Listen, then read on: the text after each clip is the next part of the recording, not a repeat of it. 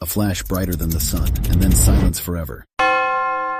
June 30th, 1908. Deep in the remote forests of Tunguska, Siberia, the earth held its breath. Villagers saw a blinding blue light, brighter than the sun. It moved fast, too fast. Then came the sound, a deafening blast. Hot winds roared through the forest. 80 million trees, snapped and flattened like toothpicks. 2,000 square kilometers of wilderness, wiped clean. The explosion's energy was staggering, estimated at 15 megatons of TNT. That's 1,000 times more powerful than the bomb dropped on Hiroshima. People were knocked off their feet hundreds of kilometers away. The sky glowed for nights. In London, the night was so bright you could read a newspaper. When scientists finally arrived at the site years later, what they found made no sense. There was no impact crater, no meteorite fragments, just silence, like something had come from the sky and vanished. The leading theory? An asteroid exploded mid-air before it touched the ground. But others suggest it could have been a comet. Some say a massive release of natural gas from within Earth's crust ignited, causing the explosion. Others propose a rogue black hole,